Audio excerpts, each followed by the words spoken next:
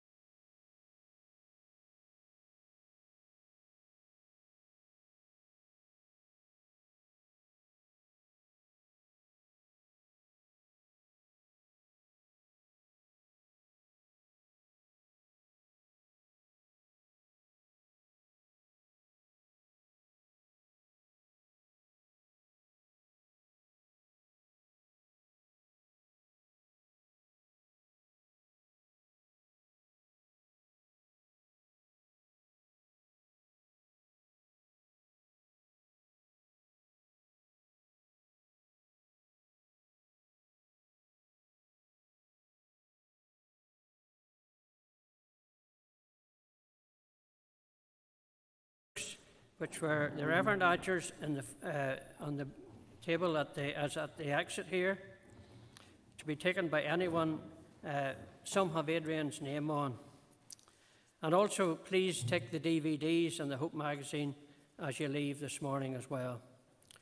Now I ask Ellis to lead us in worship. Well, good morning. This is actually the first Sunday I've been with you in person, despite all the online services, so it's great to finally be here. And what a morning it is as we come to worship our risen Lord and Saviour. I want to read from 1 Corinthians as we come to worship today. I declare to you, brothers and sisters, that flesh and blood cannot inherit the kingdom of God, nor does the perishable inherit the imperishable. Listen, I tell you a mystery. We will not all sleep, but we will all be changed in a flash, in the twinkling of an eye, at the last trumpet. For the trumpet will sound, the dead will be raised imperishable, and we will be changed. For the perishable will clothe itself with the imperishable, and the mortal with immortality. When the imperishable has been clothed with the imperishable, and the mortal with immortality, then the saying that is written will come true. Death has been swallowed up in victory. Where, O death, is your victory? Where, O death, is your sting? And we declare those words this morning as we come to worship our risen Lord and Saviour. And let's do that as we sing, Thine be the glory.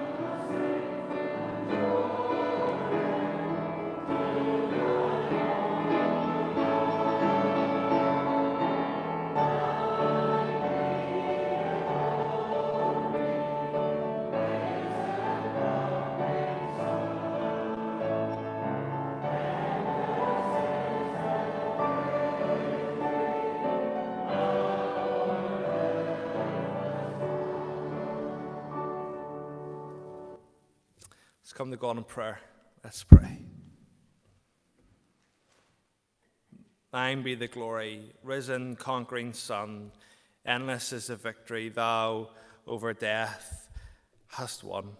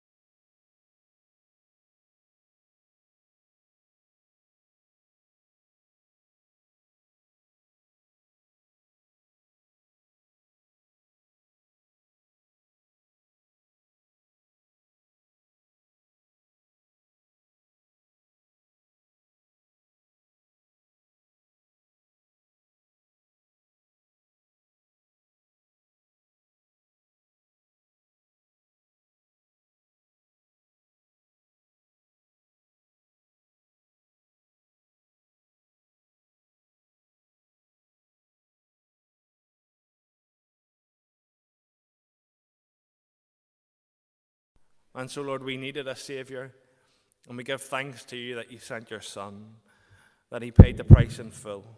He paid the price we could not pay.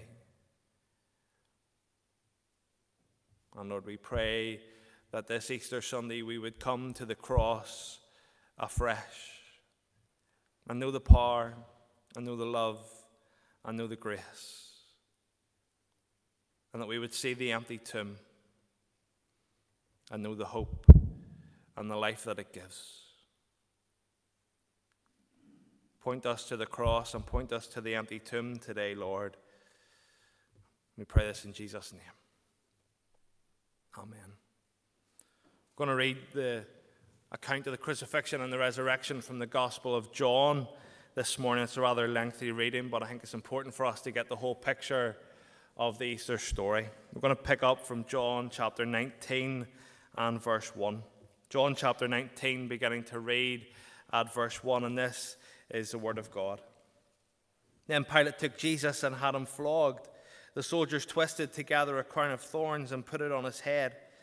They clothed him in a purple robe and went up to him again and again, saying, "Hail, King of the Jews!" And they slapped him in the face. Once more Pilate came out and said to the Jews gathered there, "Look, I am bringing him out to you to let you know that I find no basis for a charge against him." When Jesus came out wearing the crown,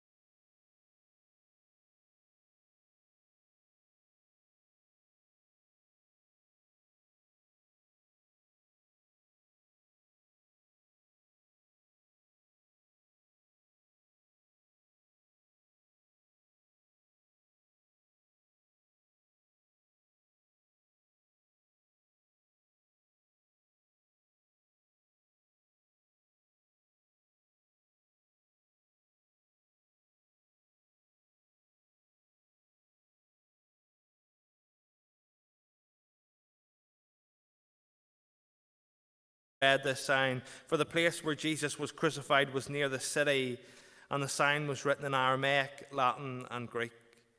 The chief priests of the Jews protested to Pilate, "Do not write the King of the Jews, but that this man claimed to be the King of the Jews." Pilate answered, "What I have written, I have written." When the soldiers crucified Jesus, they took his clothes, dividing them into 4 shares, one for each of them, with the undergarment remaining. The garment was seamless, woven in one place from top to bottom. "Let's not tear it," they said to one another. "Let's decide by lot who will get it." This happened that the scripture might be fulfilled. They divided my clothes among them and cast lots for my garment. So this is what the soldiers did. Near the cross of Jesus stood his mother's sister, Mary the wife of Clopas, and Mary Magdalene. When Jesus saw his mother there and the disciple whom he loved standing nearby, he said to her, "Woman, here is your son," and to the disciple, "Here is your mother." From that time on, the disciple took her into his home. Later, knowing that everything had been finished and so that scripture would be fulfilled, Jesus said, "I am thirsty." A jar of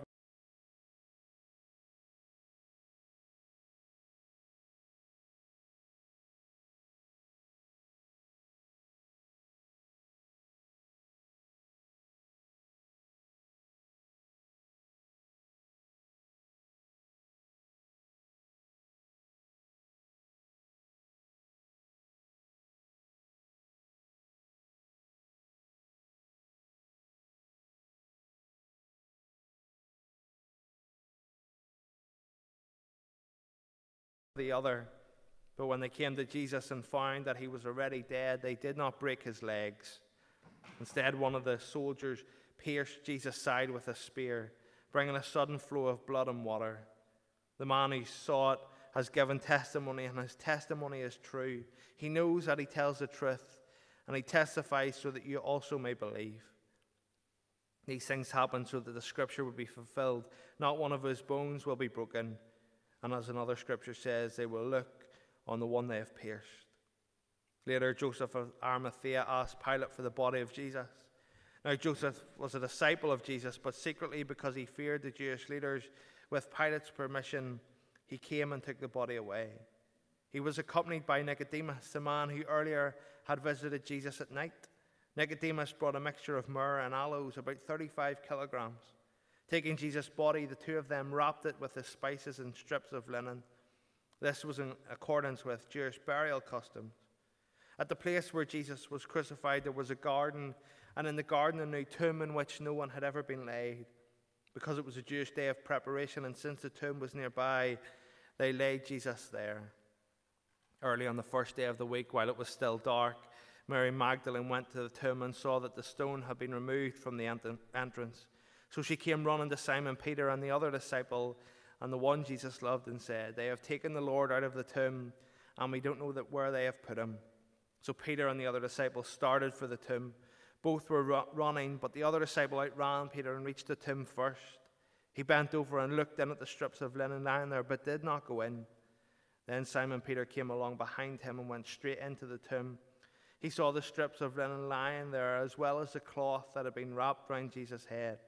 The cloth was still lying in its place, separate from the linen. Finally, the other disciple who had reached the tomb first also went inside. He saw and believed. They still did not understand from Scripture that Jesus had to rise from the dead. Then the disciples went back to where they were staying. Now Mary stood outside the tomb crying. As she wept, she bent over to look into the tomb and saw 2 angels in white seated where Jesus' body had been, one at the head and the other at the foot. They asked, "Woman, why are you crying?" "They have taken my Lord away," she said, "and I don't know where they have put him." At this she turned round and saw Jesus standing there, but she did not realize that it was Jesus. He asked her, "Woman, why are you crying? Who is it that you are looking for?" Thinking he was a gardener, she said, "Sir, if you have carried him away, tell me where you have put him, and I will get him." Jesus said to her, "Mary." She turned towards him and cried out in Aramaic, "Rabboni," which means teacher. Jesus said, "Do not hold on to me, for I have not yet ascended to the Father. Go instead to my brother and tell him, I am ascending to my Father and your Father, to my God and your God." Mary Magdalene went to the disciples with the news, "I have seen the Lord," and she told them that he had said these things to her. Amen, and may God bless to us the reading of his word. I've brought something along with me today. It's probably one of my favorite things of Easter. It's an Easter egg. Not only is an Easter egg my favorite thing about Easter, but this is also my favorite chocolate Lindt. Unbelievable. So I thought the service, first day back in the church, it might be a wee bit long. So I'll bring me Easter egg if I get hungry, in case I don't make it home for lunch. So you don't mind if I just leave this here and nibble at this all day? Oh, mightn't be nibbling at too much. It's empty. We say it's empty because actually I ate it last night. But Mary, when she went to the tomb that first Easter Sunday, she found something empty as well. It wasn't an Easter egg, it was the tomb. But the Easter egg reminds us of it. For just as the egg is round, so was the stone that was rolled away. So this Easter, when you see your empty Easter egg and go to throw it in the bin, you remember that the tomb too is empty, that Jesus is alive, and that is the greatest news there has ever been. That Jesus died for you, but he rose again.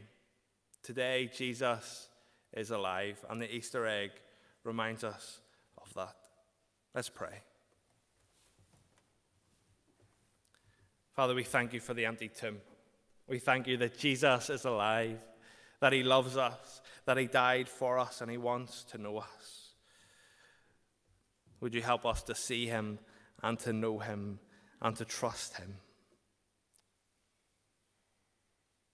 Lord, we pray that we would know the Easter story afresh this year, that we would know the power and the love and the grace of the cross, but also the hope and the life of the resurrection. Lord, we thank you today that on this Easter Sunday we can gather together again in person. Lord, we have longed for this day for weeks, and we thank you that we can do this. We pray for wisdom and safety as we gather together, Lord. But Lord, we thank you that as your people we can gather together to sing praise to your name. Lord, across this land as people gather again for worship in person, we pray for wisdom and for safety. But above all, we pray that your name would be lifted high, that your name would be glorified, and that your name would be known, that the tomb is empty, that Jesus has risen. Lord, we pray for the congregation of Clock and of Seaford, Lord. This time of vacancy, Lord, we pray for wisdom and for your spirit and your power to be upon them. Watch over them and keep them at this time. And as the process begins for a new minister, Lord, would you watch over that and be within that? But Lord, we thank you that you already know the person who will fill this vacancy. We pray that you would be preparing them, that they would preach your word and faithfully serve your people in this place, so that your name would be glorified, so that your name would be made known. Lord, we pray for the Reverend Owen Patterson as he leads the vacancy commission. Would you watch over him and keep him? Give him wisdom as he has meetings and goes to commissions and committees, Lord, and as he serves his own churches too, Lord. And Lord, in a world that is lost, in a world of fear, in a world of confusion, Lord, at this time, we pray this Easter that you would point us to the hope and to the assurance of the cross and resurrection. Remind us of that afresh today, Lord. And we pray that in Jesus' name. Amen. We're going to praise again as we stand. I stand amazed in the presence of Jesus the Nazarene.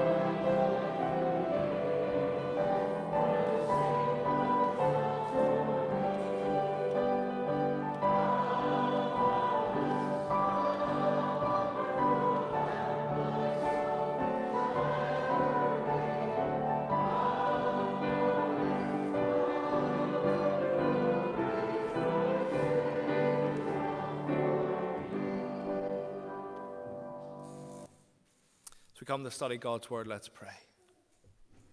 Father, we pray as we open your word that you would speak to us. May our hearts and minds be open to hear, to receive, to understand, and to apply your word. Speak, Lord, for your servants are listening. And we pray this in Jesus' name. Amen. If you've been along at any of the drive-in services or watching online, when I've been taking the services we've been journeying through, albeit very quickly and briefly,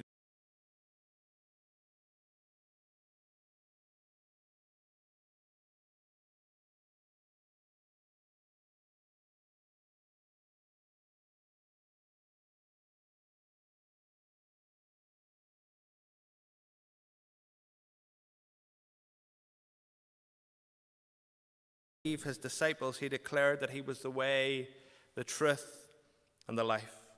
I was back in chapter 14, and since then, Jesus has comforted his disciples. He has prayed. He has been betrayed. He has been arrested. Peter has denied him. He has appeared before the high priest and Pilate, and all of that in just a matter of days. And then we come to the biggest and to the greatest day in history. The very first Good Friday back in chapter 19 of John's Gospel. And this morning, this Easter Sunday morning, I want us to look at both the cross and the empty tomb. But I want us to do that by simply looking at three phrases or three words that are uttered across these two chapters. Firstly, in chapter 19, verses 6, we hear the crowd cry, "Crucify, crucify." And again in verse 15, they cry, "Crucify him. Crucify him."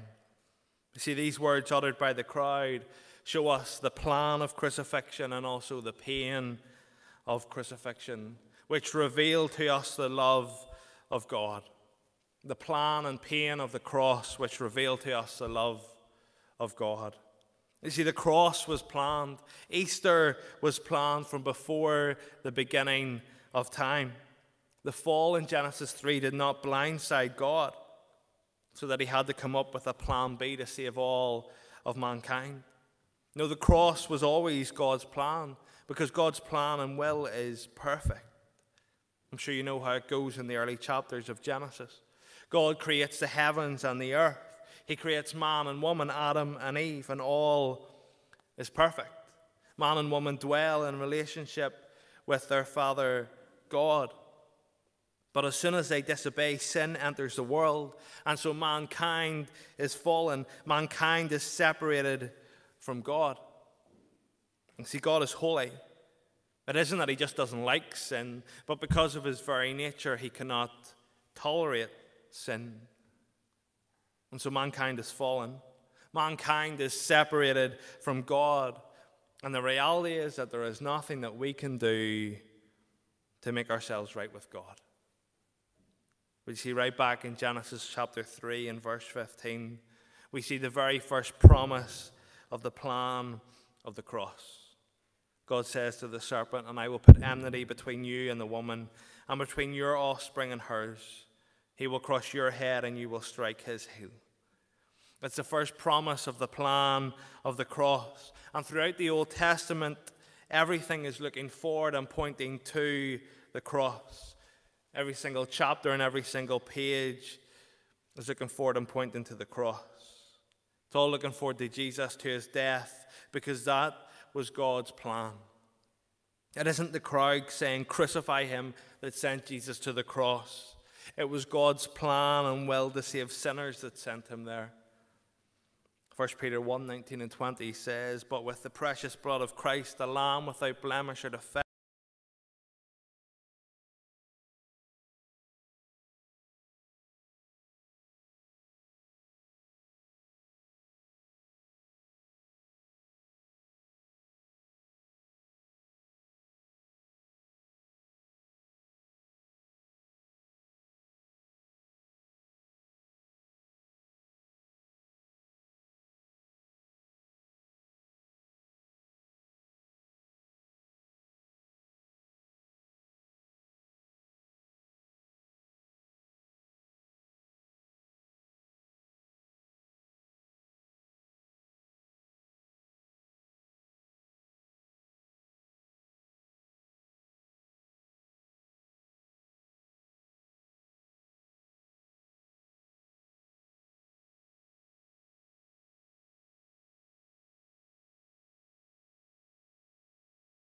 It was the only way that sinful people like you and me could ever be reconciled, saved, and forgiven. The only way was that a perfect, spotless, and righteous sacrifice had to be made. It had to be Jesus. It had to be the cross, because without it, there is no way for you and me ever to be made right with God. You see, the love of God is revealed in the plan of the cross, because God knows what his Son is going to go through. He knows what he must suffer. He knows what he is about to face. But it's because of love and grace that God fulfills his plan. His love to save his children, to bring them on to himself, to make a way and to give us life. God didn't have to, but he did it out of love and out of grace. See, the God of the universe, the God who created the world, he was about to be executed, nailed to a cross to save the people that he had created. See, we see the plan of the cross, but there was also the pain of the cross. Verse 1 of chapter 19, Jesus is flogged. He's whipped. His back would have become like a plowed field of blood. They put a crown of thorns on his head, thorns like nails driven into his head. He's spat at, he's beaten, he's mocked, and then he carries his own cross. You see, the upright of the cross would have been fixed on the hill, and so he would have carried the crossbar. Could be anything up to 50 kilograms. The other Gospels tells us that eventually Simon from Cyrene ended up carrying the cross. It's very likely that Jesus may have collapsed from the weight and the pain. And then once he gets to Golgotha, they nail him to the cross through his wrists and through his feet. It's the cruelest and it's the vilest form of murder. We cannot imagine the pain that Jesus felt, but he goes through it for you and for me. He goes through it in love. Last Saturday was a very special day for me. I got engaged to Victoria. I went and picked her up that morning from her house, and I took her to the beach. And I got down on one knee and asked her to marry me. Why? Well, love. Because I love her. The way that I showed my love to her was to buy a ring, to get down on one knee and ask her to marry me. But Jesus doesn't show his love to us by getting down on one knee with a ring. Jesus showed his love to us by going to the cross, by suffering the pain of the cross and the anguish alone. Greater love has no one than this, and to lay down his life for his friends. This is love. Not that we love God, but he loved us, and that he sent his Son as an atoning sacrifice for our sins. Some people wear the symbol of the cross as an item of jewelry, and perhaps you hear people saying that it's lovely. Folks, there was nothing lovely about the cross, but it is the sign of love. There was nothing lovely about the cross, but it is the sign of love. See, the sign of love is not a big red heart, but it's a wooden cross. For it was on that cross that Jesus suffered and bled and died for you and for me. What love, what grace, that the Son of God would take our place, that he would pay our debt, and he would suffer and die for us. John MacArthur says the cross is proof of both the immense love of God and the profound wickedness of our sin. See, the crowd cry, crucify him. But in crying that, we see the plan and we see the pain of the cross, which displays and reveals to us the love of God. The cross was the only way that sin could be paid for. It was also how God displayed his immense love for us. Sinclair Ferguson says, when we think of Christ dying on the cross, we are showing the lengths to which God's love goes in order to win us back to himself. They cried, crucify him, because it was the only way that he could save us. But secondly, I want us to see three words that Jesus declares from the cross in verse 30. When he had received his drink, Jesus said, it is finished. With that, he bowed his head and he gave up his spirit. Jesus declares it is finished, and in doing so declares the definite victory over sin. You see, it is finished means exactly what it says on the tin. It is finished, not just his life, but also his mission. It was done. The work was complete. The purpose for which Jesus had come to earth had been accomplished. You see, it is finished is a victory cry. It's a victory cry over sin. The plan had been fulfilled All the prophecies were fulfilled and completed. Everything of the Old Testament and all of Jesus' life and ministry had been leading to this moment, and now it was done. Every prophecy and every scripture was fulfilled. Verse 24, this happened that the scripture might be fulfilled. Verse 28, so that the scripture would be fulfilled. Verse 36, these things happened so that the scripture would be fulfilled. Every prophecy, every scripture, every promise fulfilled. His mission, his purpose complete. In Matthew's Gospel, we read that from the cross, Jesus cries out, my God, why have you forsaken me? He's directly quoting from Psalm 22, verse 1, when David cries out the same to God. You see, Psalm 22 is a psalm of grief and of suffering and of pain. You can understand why Jesus would cry it out from the cross. But right at the very end of that psalm, in verse 31, David says, they will proclaim his righteousness, declaring to a people yet unborn, he has done it. He has done it. In other words, it is finished. It's a victory cry. Jesus has made a way. He told his disciples,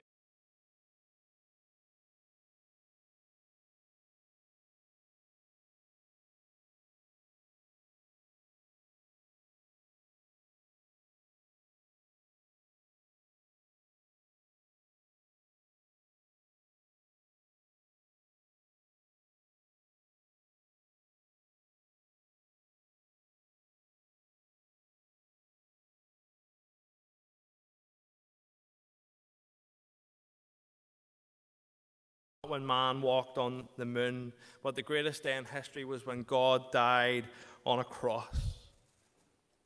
He declares that sin has been atoned for, that mankind has been given away to be made right with God. He declares that the sinner can dwell with their Father once again. But you see, his enemies, those who hated him, well, they thought they had won. They thought that was it, that he was gone, he was silenced, he was dead.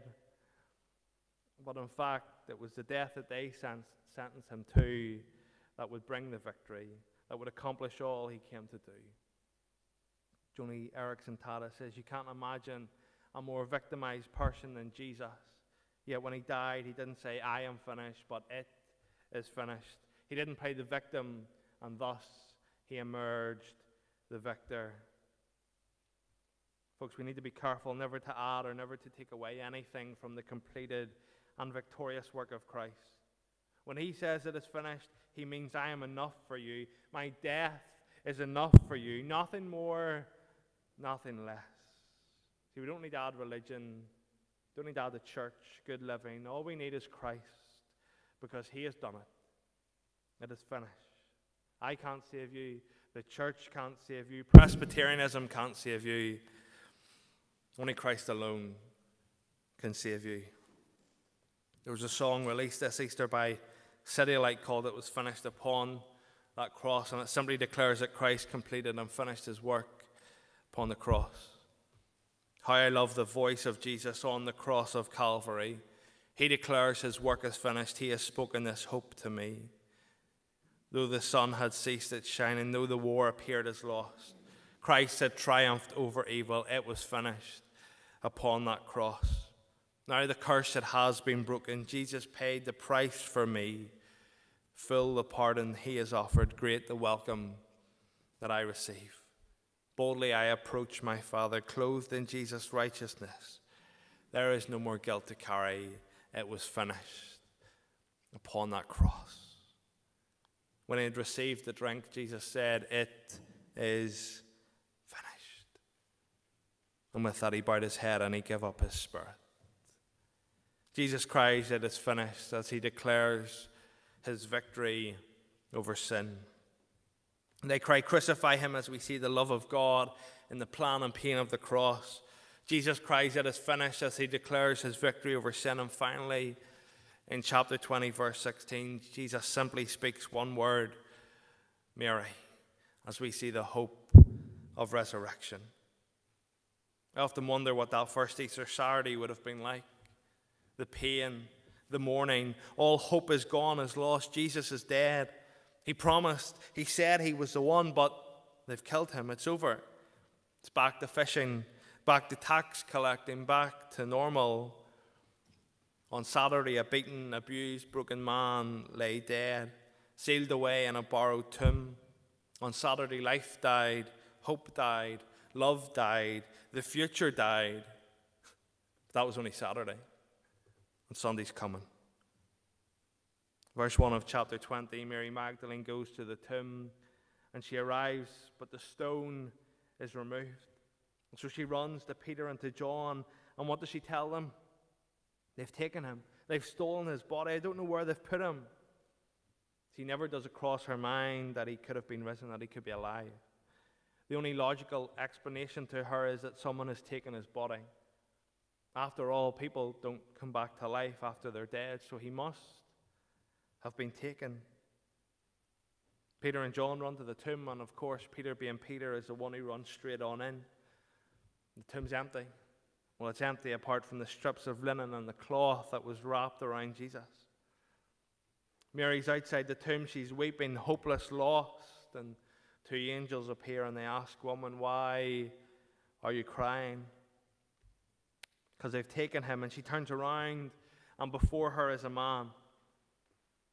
Of course, she would never think that it was Jesus. He's dead, so it must be the gardener. And he asks her, "Why are you crying? Who is it that you're looking for?" She thinks maybe this man has taken him. Maybe he knows. But then the wonder and the amazement when Jesus simply says to her, "Mary. Mary." And in that one word we see the hope of the resurrection. He says Mary, and she turns towards him and cries out, "Rabboni," Rabbi, teacher. The scales have fallen off her eyes, and she can see it is her Lord, her Messiah, her Savior. It is Jesus. You can just imagine the warmth and the tenderness, the love and the compassion in his voice as he says, "Mary." The risen Lord is calling her by name. He is alive. This man was dead. She watched him die, and now he's standing before her calling her name. Because you see, that was the morning that sealed the promise. That was the morning that his buried body began to breathe. That was the morning that the roaring Lion of Judah declared that the grave has no hold on us. Saturday was hopeless. But we have hope on Sunday. Because Sunday was the day that he rose. The day that he gave us the living hope. And so as his followers, we can live today in the hope of the resurrection. We rejoice in the resurrection. Every other religion, well, their leader is dead and buried. But where is Jesus? He's alive and at the right hand of the Father. He is risen victorious over death. And today we have not just a dying Savior, but also a risen Lord. Let me read to you a few verses from the book of Acts, Acts chapter 2. And fellow Israelites, listen to this. Jesus of Nazareth was a man accredited by God to you by miracles, wonders, and signs, which God did among you through him, as you yourselves know. This man was handed over to you by God's deliberate plan and foreknowledge, and you, with the help of wicked men, put him to death by nailing him to the cross. But God raised him from the dead, freeing him from the agony of death, because it was impossible for death to keep its hold on him. David said about him, "I saw the Lord always before me, because he is at my right hand. I will not be shaken. Therefore my heart is glad and my tongue rejoices. My body also will rest in hope, because you will not abandon me to the realm of the dead. You will not let your Holy One see decay. You have made known to me the paths of life. You will fill me with joy in your presence." Fellow Israelites, I can tell you confidently that the patriarch David died and was buried, and his tomb is here to this day. But he was a prophet and knew that God had promised him on oath that he would place one of his descendants on his throne. Seeing what was to come, he spoke of the resurrection of the Messiah, that he was not abandoned to the realm of the dead, nor did his body see decay. God has raised this Jesus to life, and we are all witnesses of it. Exalted to the right hand of God, he has received from the Father the promised Holy Spirit and has poured out what you now see.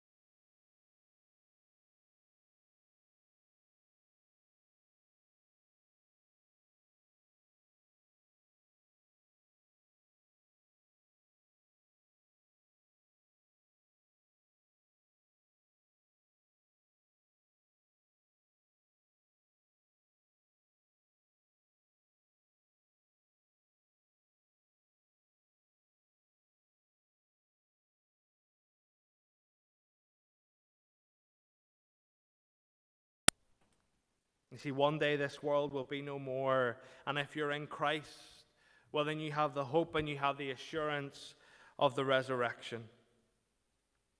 Jesus simply says, Mary, and we see the hope of the resurrection. And so we can cry today, where, O death, is your victory? Where, O death, is your sting? Death is defeated, and just as he called Mary, maybe he is calling you today. John Calvin says, in Mary we have an image of our calling. For the only entrance to the true knowledge of Christ is when he first knows us and then intimately invites us to himself. Maybe this Easter, Easter 2021, he is inviting you.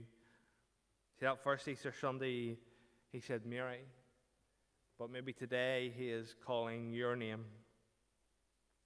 Because see, the reality is that without him, we will be raised not to everlasting life, but to everlasting death, to everlasting separation from God. The only way to avoid that is his death and his resurrection. The crowd cry, crucify him. And we see the love of God displayed in the plan and the pain of the cross. Jesus cries, it is finished. And we see his victory over sin. And he calls Mary, and we see the hope of resurrection. Glenn Scrivener tells an illustration of a man that is stuck in a pit. The pit is so deep that there is nothing that the man can do to get himself out of it. He's stuck at the bottom, and unless he can get help, he will die. Buddha comes along, and he stops, and he looks down, and he sees a man in trouble and in misery. So he takes out a piece of paper and a pen, and he writes a message. He folds it up, and he throws it down the pit to the man. The man opens it up, and he reads it, and it says, to get yourself out of the pit, to save yourself, you have to meditate your way out. So the man meditates and meditates, but when he's finished meditating, he's still stuck at the bottom of the pit. Short time later, the great philosopher Confucius comes along. He too looks down and sees the man in trouble, so he writes a note, and he throws it down. The man opens it, and it says, to save yourself, to get out of the pit, you need to think your way out. So the man thinks, and he thinks, and he thinks, but he's still stuck at the bottom of the pit. People pass, and people give him advice, but he's still stuck at the pit. The man's surely going to die. And then Jesus comes along, and he stops, and he looks down, and he sees the man, but he writes no note. No, instead, Jesus jumps into the pit with the man. He puts the man on his shoulders, and he carries him out. Not only does he carry him out to safety, he goes one step further, and he clothes him. You see, Jesus stepped into this world, into the pit, and climbed onto the cross so that we could be lifted up out of our pit of sin and death. But not only did he save us out of the pit, but he also clothes us with his righteousness. That's love. That's grace. See, Christ took what we deserve so that we could get what he deserves. It isn't a fair swap, but it's the gospel. It's grace. See, we are sinners unworthy of the cross, but it is only because of the cross that we can become worthy. We are sinful, fallen people, separated from our Maker and from our Father. There is nothing that we could do to save ourselves. So in love, Jesus took our place so that we could take his, so that we could take his righteousness, so that we could stand before the Father. And the only way that that could be done was on the cross, where the Son of God suffered and died. But he cried, it is finished. He had done it. He had defeated sin. He had made a way. His death means life. But we rejoice today and we live in hope, because this Jesus who died also rose. He rose victorious over sin and death. And he gives us hope and calls us by name to come and to follow him and to know that resurrection also. We are unworthy of the cross, but only because of the cross can we be made worthy.